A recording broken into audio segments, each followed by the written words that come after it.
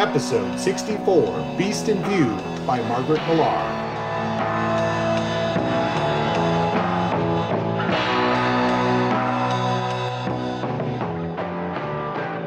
And welcome to Point Blank, everyone. My name is Kurt. Joining me, as always, here's Justin. Hey, Kurt. Hey, people out there. How's it going? Oh, it's going pretty good. It's a new year, and we're back to talk about a pretty classic book, Beast in View by Margaret Millar. We'll get into that in just a second, but Justin, I think we wanted to express some thanks right off the bat, right? Yeah. I wanted to give a shout out to a couple folks, some folks who have been helping us out on Patreon, helping to keep us afloat. This is a non-money making enterprise, so some long-time donators plus a couple new folks. We have Jeffrey. I want to give a shout out to Jeffrey, Joshua, Lawrence, Christopher, who's brand new. We're going to tip our hats to you and thank you for your support. We do appreciate it. Yeah, thank you very much. It does mean a lot to us, and even though you know we just do this for the hobby, it does help that you all give us a little support. And basically, what those donors are doing right now is you're helping support hosting of the show, because we prefer to use Libsyn. It's just a better service, in my opinion, for hosting a podcast. To get that better service, you pay a little bit of money, and our donations right now do help cover those expenses. So we really appreciate that. We also, we love getting good reviews on iTunes. It makes our day. It makes doing this worth it. And we got another nice one here from Dodger Bill. Has some nice things to say about, says, a serious critical analysis of the books I love. And thank you for that, because that's what we're kind of trying to provide here.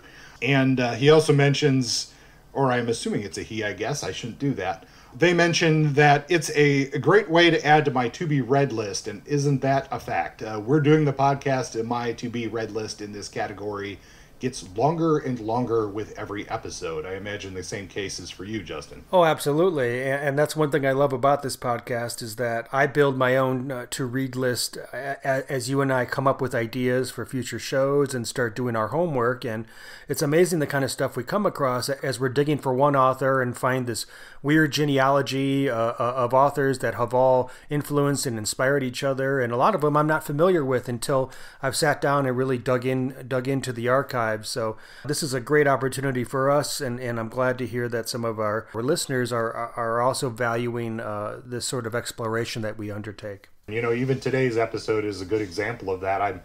I'm reminded of well, not just Margaret Millar's work that we're going to talk about here. I would like to check out some of her other novels, but I'm also reminded of how much I want to get back to her husband, Kenneth Miller, or Ross MacDonald's work. I mean, I love the Lou Archer books, and I unfortunately haven't had a chance to read one since we did the episode on his. I love his work, and I really want to get back to it. So the one that I was really excited to tackle was called The Galton Case, which it's the book that happens right after the one we reviewed way back in 2018, and this does inspire me to get back there. Not to say that Ross is better than Margaret, but they both come at crime fiction from different angles, and it's just incredible that they spent their lives together under the same roof, generating this just magnificent canon of real classic crime fiction. Yeah, that's an interesting thing to think about, and I think we're going to get into that in our discussion. We're going to do a little compare and contrast and talk about that here in a few minutes, but yeah, just think of the literary work of this genre that happened under one roof. I like to envision these ideas of the two of them running scenes and dialogue past each other. I don't know. I have to assume that happened, but wow, yeah, it's just really fascinating to think about that. So, I mean, I guess we should just dive right into it here, Justin. You say, let's just get going? Yeah, I don't see why not. I think maybe starting with a little bit of a bio would be a good place. Sure. I've got a basic bio here. I mean, I think if you really want a full spectrum of information here, I think I would suggest going back and listening to that episode on Ross MacDonald, because we do discuss that. And also the biography on Ross MacDonald. I think it's called like Ross MacDonald. Was it written by Tom Nolan? Yes, it's the Tom Nolan book on Ross MacDonald. It does cover Margaret substantially in that book. And, not that she doesn't deserve her own biography, but if you're looking for context, that's a great place to go. But let's just start with the bare bones here and go from there. Margaret Millar, and it is Millar. This is such an interesting thing, too, here, is that They disagreed on how to pronounce their own last name. Margaret pronounced it Millar. Kenneth Millar, a.k.a. Ross MacDonald, pronounced it Miller. So I guess, just be mindful of who you're talking about here. But she was born in 1915. She died in 1994. She was an American-Canadian mystery and suspense writer. She would write 27 books in her career. She would win numerous awards, but she would become a Grand Master of mystery fiction in 1983 from the Mystery Writers of America. And in 1956, she won the Edgar Allan Poe Best Novel Award for the book we're going to talk about today, Beast in View. And she's been, her name and her books often come up in 100 best lists from the 20th century in mystery fiction, but also American fiction as well. As a student, she attended the University of Toronto, where she would meet around that time Kenneth Millar. They'd get married in Canada and move to Santa Barbara, which would become a fixture of both of their work and a key part of their life. She didn't usually write under a pseudonym, but did do that a couple of times under the pseudonym of San Felice and Santa Felicia. Tragically, we discussed this in greater detail in the Ross MacDonald episode, but they had a daughter, Linda, who would die in 1970 in a car accident. Is that right, Justin? No, I think there was a car accident that was a critical moment in her development as a teenager. She got drunk and actually killed a child, and later on in life, right. I think it might have been suicide. Yeah, and it's interesting. I mean, it's tragic, but it's also interesting on like how many of these social issues and things that come up in Millar's work. That's one thing that really stands out to me in this book and also in her library of work is this.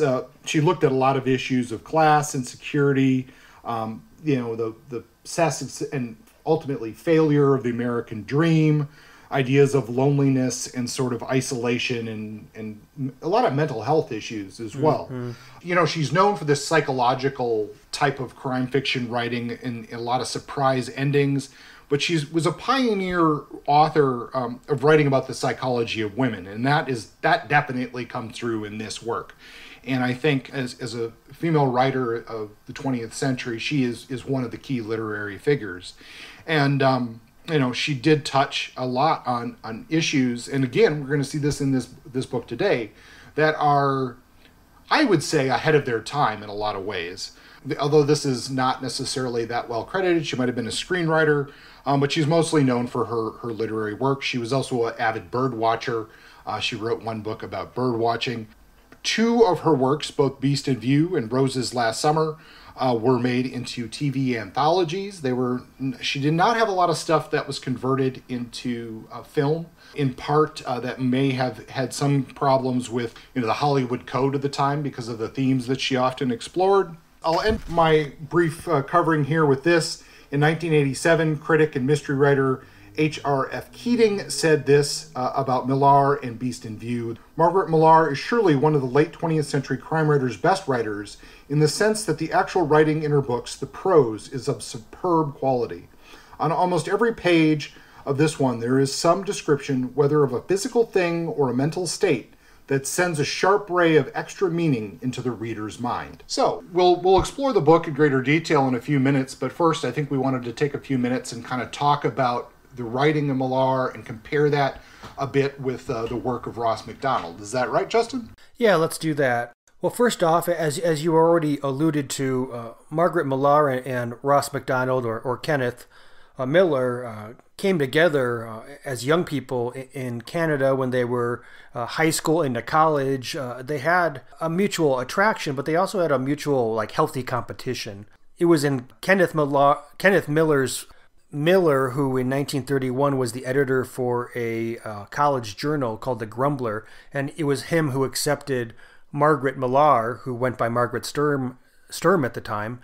It was her first story that was published. So their coming together was manifested through this transaction of editor and writer, and they carried that back and forth throughout their life. Something I find quite interesting. She was a regular editor of his work, and to some extent vice versa. What did you want to say, Kurt? Oh, your discussion there reminded me of a point I wanted to make during her biography, and this back and forth dynamic that you're talking about is part of that, in that at various stages of their careers, one or the other was more popular. And at the time that a lot of these books, both hers and Ross MacDonald's, came out, she was really the better known author. And I think that's an important distinction to make, as we, as modern readers, we probably are more exposed to Ross MacDonald. But Millar was a big name in her time, and that is part of the reason why Kenneth Miller chose to write under the pseudonym of Ross MacDonald, was to not conflict with her name in the publishing world. Yeah, and I think that's a good point to make.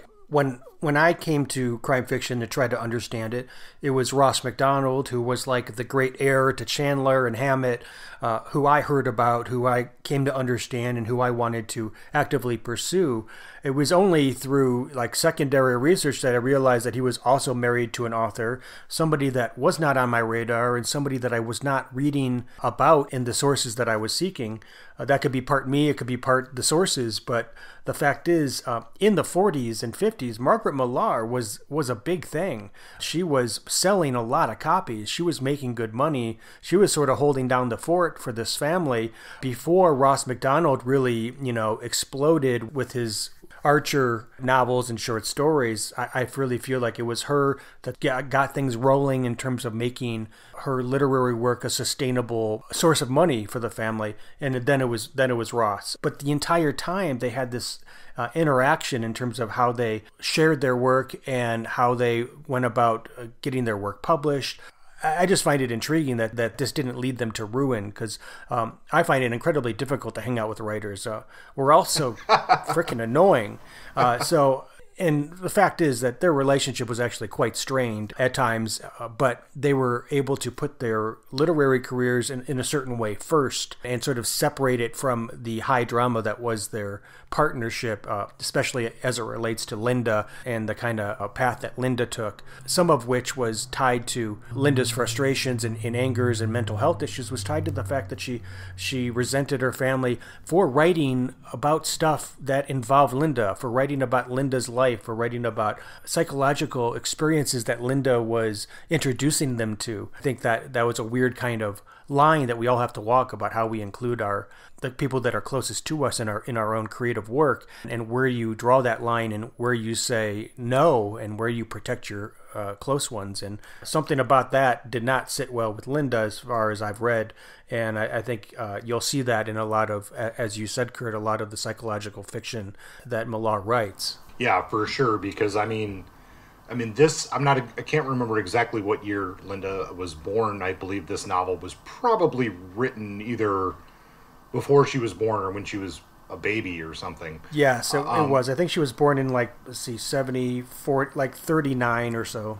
Okay, so, young. But yeah, it is an interesting point when you have parents who are writing about deep psychological issues and constantly, and using that as a plot device. And if you feel that you're under the microscope as effectively a experimental subject of their writing, that could be a very potentially damaging experience. I agree. And I think I'm going to go back to this competition they had. It was Kenneth who got Margaret published first. Kenneth was actually published in the same journal, amusingly enough. He published his own writing as editor. I would say that that's usually not the best way to go about things, whatever. He was the first to get paid to publish a story, but Margaret was actually the first to sell a novel in 1941, and then Ross sold a novel in 1944, and at that point, they were both, good to go. But they had weird, very different ideas about how to raise children. Ross, he wanted to have a more empathetic approach to raising a child, whereas that's right. Margaret was influenced by a certain popular psychologist at the time that believed in withholding emotional love was the best way to help a child.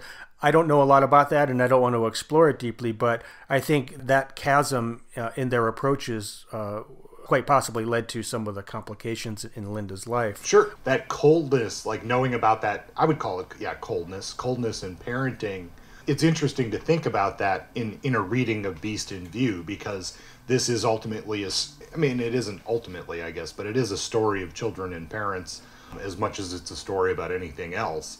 And there's, some very potentially deep conversations within this novel in that parent and child dynamic that you have to wonder about how Margaret would have approached that in her own life. Yeah, that's a good point, and we'll probably transition really soon here to a synopsis of Beast in View. But the familial domestic relationships in this book are deeply unsettling.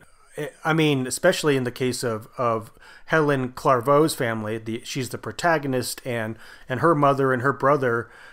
There's some weird stuff going on there, seemingly withholding, a lot of delusion, and yeah, it raises some questions about if that was something that Margaret was pulling from her own experiences, or if this was an entirely new situation for her. But what do you think? Do you want me to dive into our review of the book? Yeah, I think so. I mean, I think it might be best if we can come back to some of Millar and her writing technique or whatever in the novel.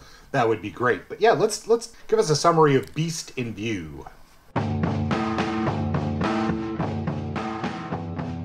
All right, so I'll dive in deep here. I'll give everybody a fairly nuanced review. There will be spoilers at the end because this is a book that sort of thrives on its giant spoiler. So I'll give you a heads up. I'll send you an alarm when I'm about to go into spoiler country, so that folks who, for some reason, have not yet read the book but are listening to the podcast, you can turn down the volume or step away so as not to ruin the magic of this novel. That being said, let's dive in here. As Kurt noted, Margaret Millar's Beast in View was published in 1955. And it also won the Edgar Award for Best Novel 1 year later. This was a tremendous novel. It's considered by many to be her strongest novel. It was turned into 2 Alfred Hitchcock television shorts or specials, I guess, like 1 hour long, television shows. I haven't seen them. I wish it would have been turned into a film, but as Kurt said, it might have been related to the Hays Code. In short, in one sentence, this novel is about the fracturing mind of a woman on the edge of madness. In chapter 1, we are introduced to our protagonist. Her name is Helen Clairvaux, and she's a wealthy 30-year-old quote-unquote spinster. It's funny that there's already spinsters at the age of 30 in this era, but whatever. Miss Clairvaux receives a phone call from an old acquaintance. This is how the story starts.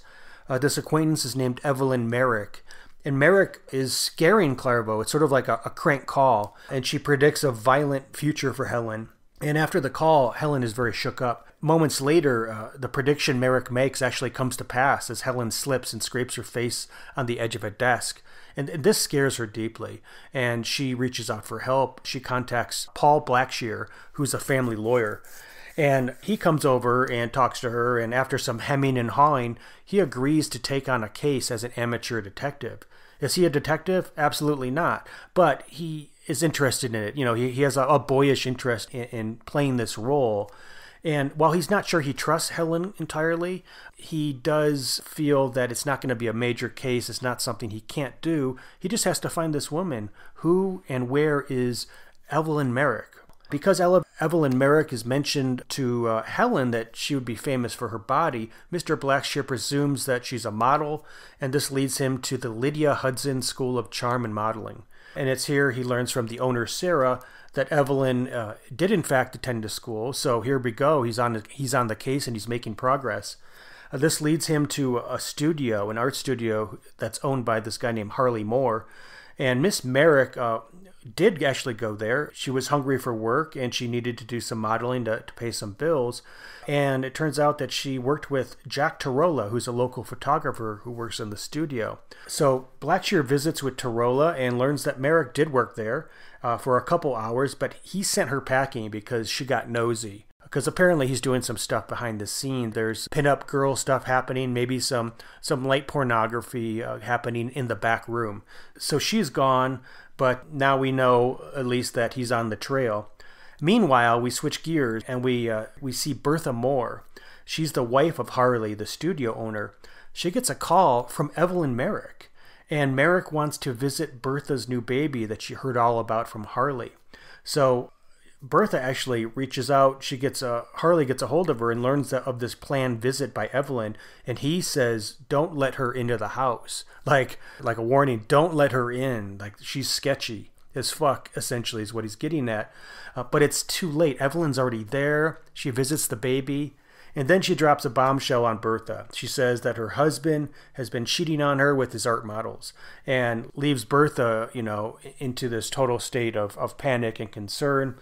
So we're starting to see how Evelyn operates. She plants these seeds of terror in the minds of people. Why? What's her function? Why is she doing this to people? Laura Lippman refers to Evelyn, the character, the antagonist in this novel, as the beast in the title, the beast in view.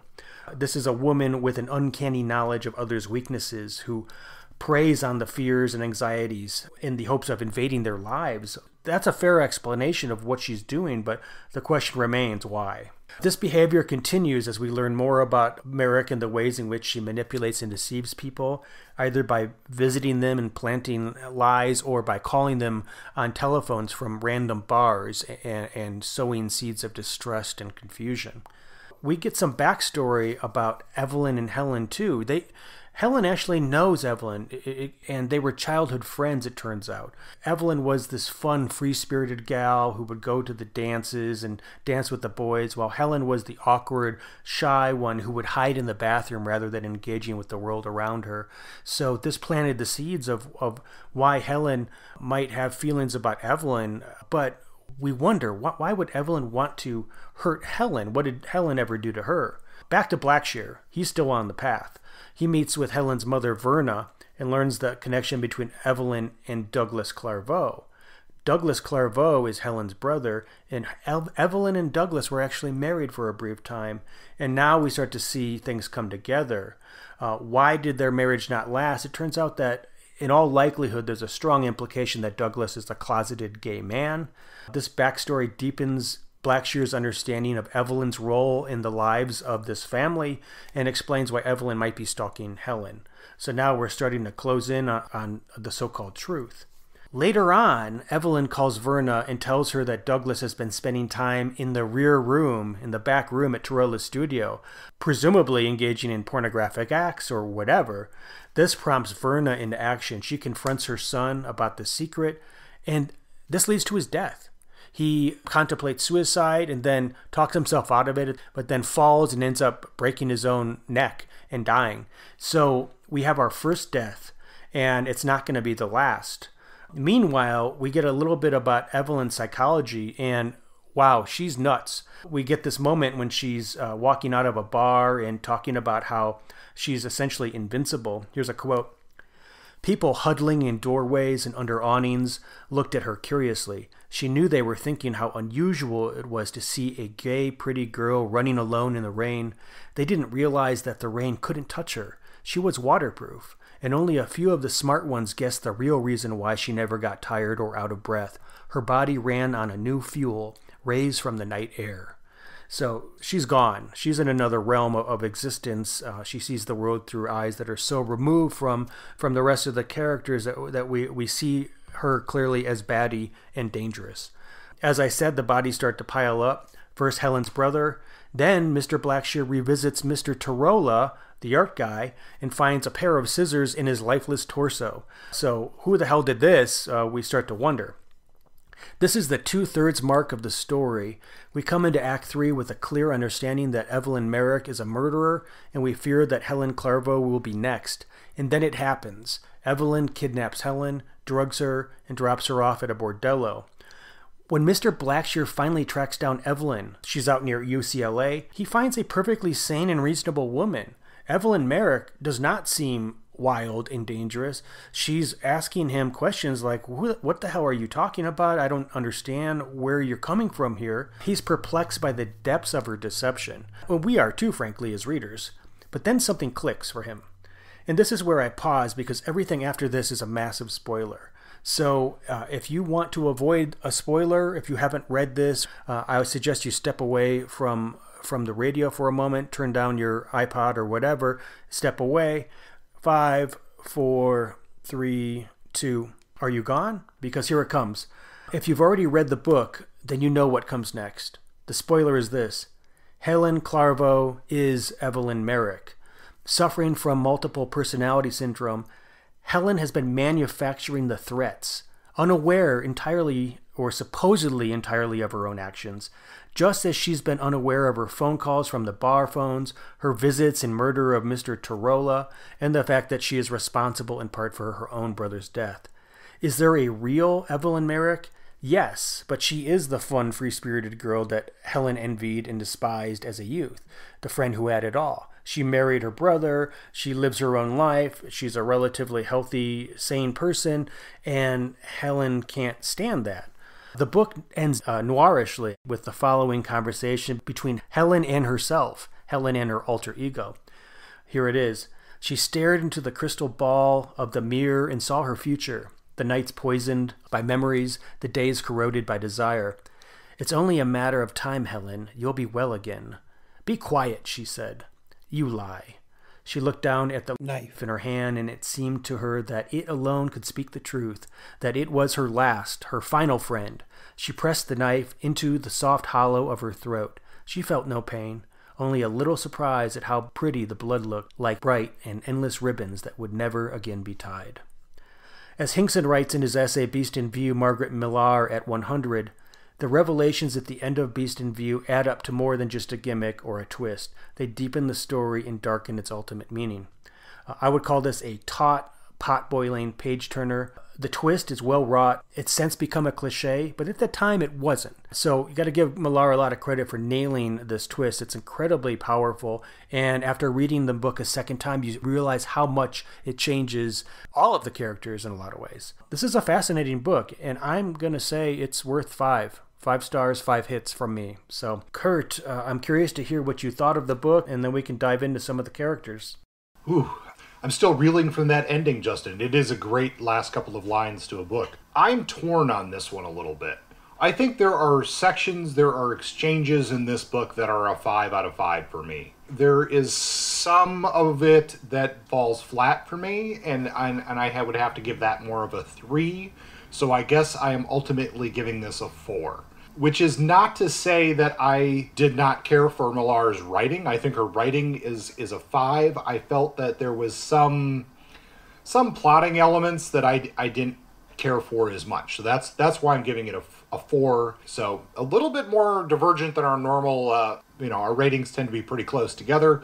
A little different on this one. No, and that's totally fair. I wasn't sold on it at the beginning. I do love a short book, so I'm almost willing to give a 5 to any book under 200 pages. I jest, but I love books that are tautly written, that focus in on the issue and can resolve things within 200 pages. They're my favorite kinds of books. And yeah, there's something to be said about her writing. I mean, there are moments where this is a straight up hard-boiled novel. There are moments when it feels more like a domestic novel. She's captured this interesting fusion with an economy of words and that incredible twist. I'm going to stick with my 5, but I could see why somebody might give it a slightly lesser rating. But certainly, we have enough characters and we have enough things going on in this book to talk a little bit more. Sure. There's the whole Clarveau family.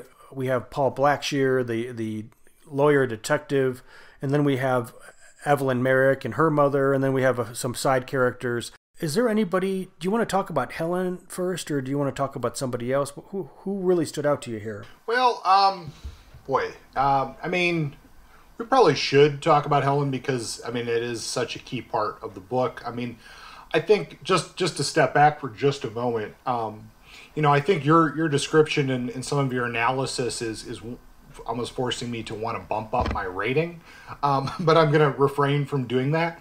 I think one thing I just want to say, and this does touch on the characters, is that I just had a little, usually I don't have a lot of trouble trying to put on my time machine hat and stepping back to the period in which this was written, or our books were written, and trying to think of it in that context. I had a little more trouble with this one.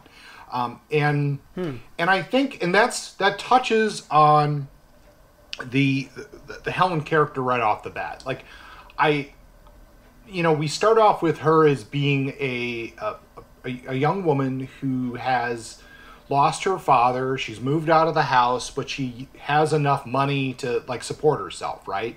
Yeah. And she's like a trust fund girl. with extreme social awkwardness. Yeah, and I think that's a reoccurring character type that we find in this time period, and especially in this psychological thriller type of writing, where we have essentially a rich character who is suffering this angst, and I just have a hard time with that character. Yeah. But and this touches on the other characters, is I do think that where Millar excels here, compared to other authors who've used this same character type, is the diversity of other characters in which we get to interact with in the novel. And I do think that she does a better job with that. So, yeah, Helen, I think it's interesting, the development of the character throughout the novel, how we go from what I just expressed as like this, so what? It's a rich girl sitting alone in a hotel room who has some sort of angst, and then Millar does do a good job of building on that character, and we go, oh, well, she is a little more complex than we first thought as we explore, especially this, and this becomes foreshadowing, but this story of her and Evelyn Merrick and going to this high school dance, where they have two very different experiences, where Evelyn is kind of the life of the party, and Helen spends the party crying in the bathroom. And then she tells this elaborate lie to her father, who picks her up from the dance and means, for his daughter, I think. But she creates this elaborate lie, and then she gets caught in that lie, and her father kind of calls her out on that. And it leads me to think about the situation where we find this novel. And I wonder, because her father called her out on the lie earlier, I wonder if her father provided some grounding in this situation or not. I mean, one kind of has to come to that conclusion a little bit, I think. Yeah, I think that's fair, because the one character who talked some sense into her, that held her accountable for her actions, is no longer in the story. He's dead. So she's left sort of untethered and able to, or whatever, free to fall into this realm of line for line's sake, to the point that it really distorts who she is as a human being. But yeah, I think that is a critical moment in the story, that dance story, and her father calling her on her shit for being an elaborate fabricator of the truth, and us seeing Helen perhaps at that moment as not some hapless old maid who is at the mercy of the world, but somebody who could be an entirely unreliable narrator. But we're not sure yet. I certainly felt that immediately. I was like, oh, she sounds like she could be full of shit about all of this. What's the truth? Yeah, and I like that, as we get to the end of the novel, because I think that speaks to Millar giving us a very clear, indicator. And sometimes with these twist endings, you feel unsatisfied that you weren't given the right signals, or sometimes maybe it was just too blunt what the signals are. But I think Millar's balance here with this character's development is quite good. I agree. Yeah, it isn't overly sold, but you don't want nothing, because then it's just a deus ex machina ending, and we don't want that either. So, yeah, I guess, I wonder about this question. Do you feel that in the dialogue that happens during the course of this story, does Blackshear, does his character kind of at times fall in that place of where her father may have fit in her existence before, kind of questioning her and or not? Did that lead there for you, or? I mean, I could see it. I don't think they had the kind of interaction that where he held her accountable, in part because he also expressed an attraction to her. Yeah. And that sort of muddies the waters a little at the halfway point. He's seen Helen as this sort of hapless woman in need of a man or love, and he has an attraction to her, and he expresses it, and she rejects it. So he might be a little bit lovesick in all of this, and not until the end seeing her for who she is. But he certainly is I don't think he's an impressive character or somebody that I'm drawn to. He was a foundational character. He kept us rooted. He was the one who was helping us to understand what the heck's happening. Yeah. Without him, there is nobody who fills that role. Yeah, he's definitely a stand-in for a narrator or for the reader to travel around this space. So, I mean, his character doesn't really have a ton of development, but it is interesting to see. It gives us somebody who gets to interact with all these different people, but without giving away our twist ending, because he isn't seeing the supposed Evelyn and Helen in the same space ever. Yeah, it's so odd. And when I think about who the protagonist is, I'm saying it's Helen, but the fact is that she's not really in the book very often, and we don't spend much time with her. We're supposed to... I guess this is a fascinating thing about Millar's creation. She's established Helen as a protagonist, but then we don't really spend time with her, because if we did, well, for one, it'd be boring, but we'd also reveal that she's nuts. Yeah.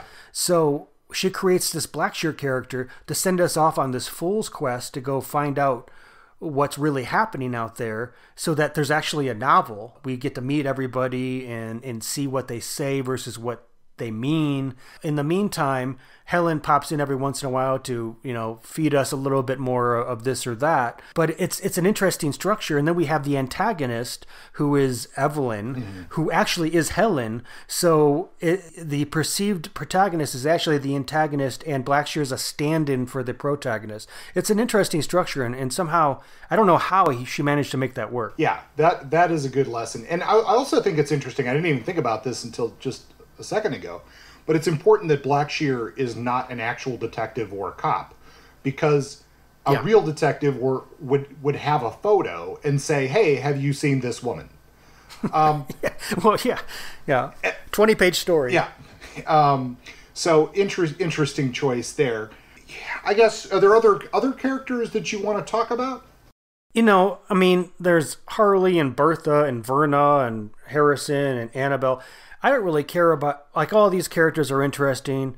We could probably say something about Douglas and his closet homosexuality and his suicide, and she handles homosexuality like a lot of writers handle homosexuality at the time. There's a little bit of sympathy, but there's also this recognition that it's still it's underground behavior that is kept in the closet, and having that exposed leads to incredible trouble. I'd rather talk just briefly about how freaking awesome Evelyn Merrick is, the bad one, the one who's really Helen, walking around, making calls on bar phones, threatening to ruin people's lives, challenging bartenders, getting their names in case if they say shit about her, so she's going to ruin their life. She was... These are the words I wrote: vicious, vindictive, diabolical, clinically insane, beyond QAnon. She believes she's waterproof. Ratted out Douglas's homosexuality to his mother, who is her mother. Yeah. She ratted out her own brother to her mom, leading to his suicide. And she's like, haha, whatever. And then she goes to the bars and it's just, to imagine Helen as this character makes Helen, even though evil, so much cooler. I just love how this character is captured. It's a really impressive and frightening, antagonist. One of the more interesting antagonists I've read. Yeah, no, for sure. And it is, she's ruthless. It's just this cold ruthlessness. And it's interesting, too, how, the almost all of this is accomplished through suggestion, through reading people, through knowing what the strings are that need to be pulled. And it's just a master of manipulation. And it's interesting to think about that in the sense of how long has that been, going back to that story from high school, how long has that skill been her thing? How it kind of makes me wonder why, the time between high school and now, how did she get there? Because it's so ingrained, it's so developed that you would think, maybe that's why there's this big divide between her mother and her brother and her, but how did she get there without anybody noticing this so far? Just a really good character, and it would be, this is one of those books that would be sort of almost impossible to film because you couldn't show it visually necessarily. Yeah. I'm just envisioning these scenes with her and how maniacal that would feel. It could earn some actor an Oscar for playing that dual performance of Helen and Evelyn.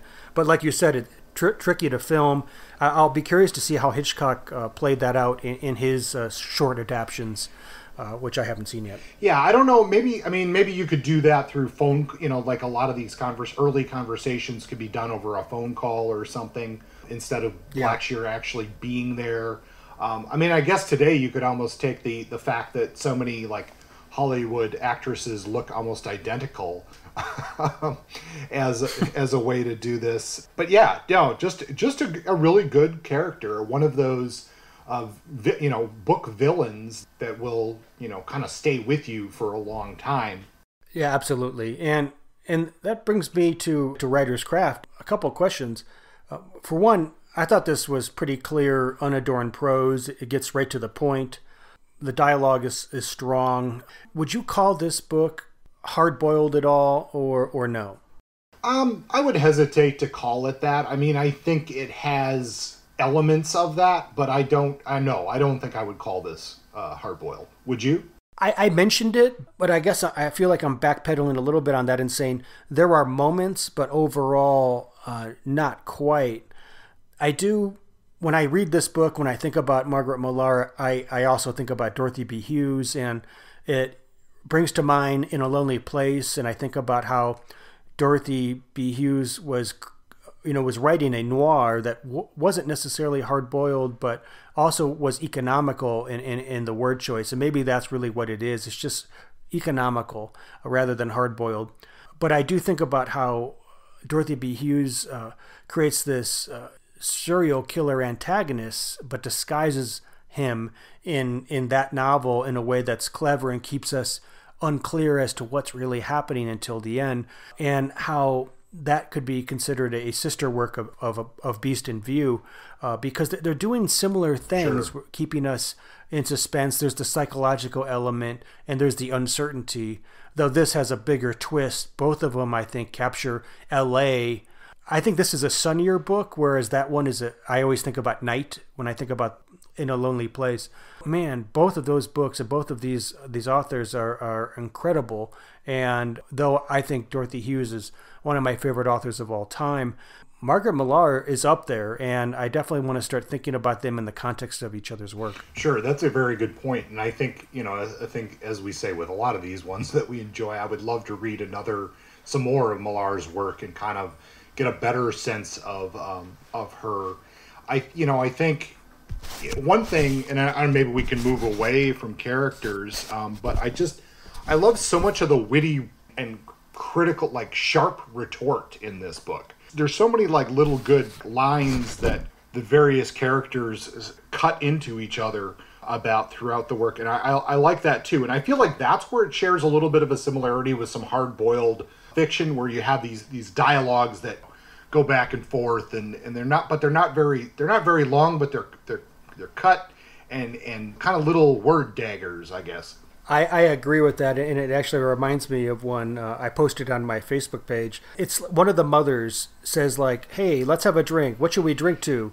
I think she's talking to Blackshear, and he's like, I don't know." And she's like, "Okay, well, let's drink to nothing, and that she downs her drink." And I was like, yes, like that's awesome.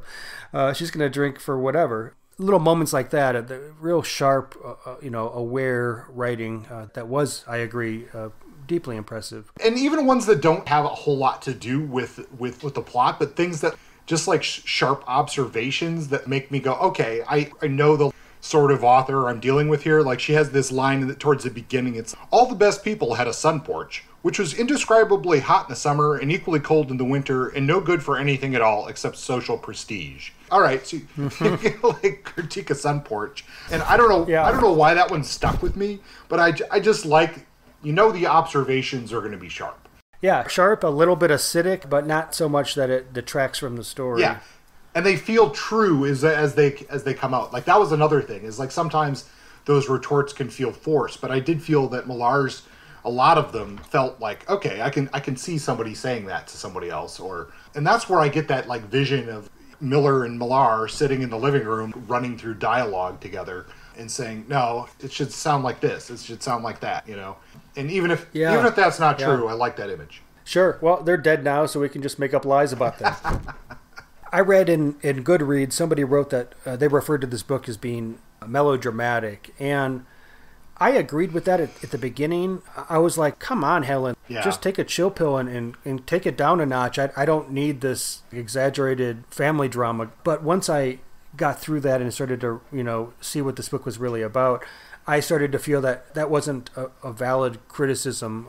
Did you ever get that feeling or impression about the book? Yeah, I would say I had a similar feeling to you, where at first I was almost like, oh no, we're going down the, what's his name?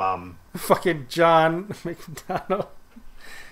A Flash of Green? No, Night Has 1,000 Eyes. What the fuck's that guy's name? Oh, Cornell, yes. Yeah. Cornell Woolrich. And they did talk about this book in the context of him, too, I think. I was worried we were going down the Cornell Woolrich track here, especially... Yeah. But we did. It recovers from that, and I think some of the drama... I think it's easy to, especially in this time period, to me, it's easy for us as modern readers to look at this as melodrama. Because it's a social criticism, it's like we've kind of okay, this isn't an issue for us anymore, so it sounds melodramatic, but it would have been more of an issue in the time. And that does lead me to one point before we leave characters kind of totally behind, is this character of Douglas. I do think, even though her handling of a homosexual character is dated, I will give her credit in some of the dialogue exchanges between the mother and the son, trying to explain who he is to her, and why he can't just take pills and fix it, in the mother's words, fix it. I will give her some credit on that front. Yeah, I think that's a good point, and I think that probably was ahead of its time. Yeah, so, with that, and there's definitely dated language and definitely derogatory type stuff in there, but it's certainly not as bad as a lot of things of the time, and I do think it's given more emotional space and room than a lot of other novels. In some ways, this novel could have been put out 5 years ago, and it could have worked, except for a few dated references and some of the context. But it does have a little bit of Megan Abbott in it, its tautness, and I do see a lineage between Dorothy Hughes and Margaret Millar, and all the way up to Megan Abbott. There is a relationship happening here in these stories, and it's really refreshing to see, especially given how much we loved Abbott's work. Yeah. I did mention writer's craft already a little bit. I talked about the prose and the melodrama. Was there anything else you wanted that stood out to you about the craft? You mentioned the dialogue and the sharpness. No, I think I've covered most of what I really love about the craft. I think when I going back to my rating, the reason for me this is a lower rating is I'm just not as big a fan of the psychological thriller as I am other subgenres under the crime fiction umbrella. And that said, this is a really good example. I think Millar is an author whose work, it deserves to be on these best lists. It deserves to be revisited and promoted into the canon of 20th century crime fiction. I would agree with that. Looking back on the people who considered Margaret Millar a touchstone or referenced her or valued her work, she was respected by Truman Capote, was respected by Agatha Christie and Evelyn Waugh. She was not unknown back in the day. She was considered a legitimate hard-ass literary and crime writer, and she's influenced so many people that we respect. I've mentioned Laura Lippman and Megan Abbott, Gillian Flynn. She's not a bit character in the story of crime fiction in American letters. She's a central player as much, if not more so, I would argue, than Ross MacDonald. I think we could just say they're equal, but she's certainly not lesser than in terms of her impact at the time, though she is less regarded now, not because of the power of her writing, but simply because, for a lot of reasons, sexism probably being one. Yeah, and it's not to say that she's completely forgotten, because I don't think that's the case at all. Most of her work is still in print. There's been many recent omnibus collections of her work. There's been a resurgence in the past 20 years as we've gone back and tried to dig into what really is crime and noir fiction. She could definitely be a little bit more into the spotlight than she currently is. I think this is a reoccurring thing, that had she had a reoccurring character that was more filmable or something like that, then she probably would be better known. I think that's a case of in here as well, that authors, whether that be Agatha Christie or, lesser known authors, having a reoccurring character that people feel, connected to does help with a legacy for any potential writers out there. If you're, you might want to consider that if you're worried about history. I mean, it's true. They should have gotten Humphrey Bogart to play the role of Helen Clarvaux, and had they done that, we would still be talking about this book today. Well, I don't know, Justin. Do you want to wrap this one up, or?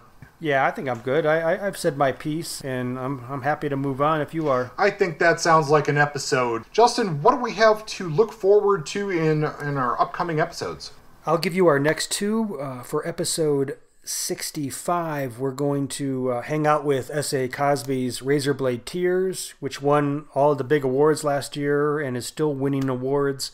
After we hang out with Razorblade Tears, we're going to read up on our Caribbean noir, specifically some Cuban noir, and try to figure out what's happening in the Caribbean, and particularly Cuba, in the context of crime fiction. I'm excited about that. We found a lot of cool books to check out. I hope we have some surprises for you out there. Kurt, how do they contact us? Well, if you want to email the show with specific questions, comments, or concerns, you can do so at pointblanknoir@gmail.com. If you'd like to interact with the Point Blank community of listeners, the best place for that is really Facebook at this point. We have a Facebook group, 2 pages, one for the show, one for our group. Fairly low traffic there, but you can find us at Point Blank Hardboiled Noir and Detective Fiction. As we mentioned earlier, we do have a Patreon. If you'd like to give even $1 a month helps with the show. And you can always give us a nice review on iTunes. We really do appreciate that. And that is, at least for me, a big driving reason to continue doing the show is seeing a nice review. With that, I guess goodbye for now. We'll see you next time when we talk about Razorblade Tears. Hope you have a good month, Kurt, and we'll see you all soon. Yeah, you too, Justin. Bye-bye.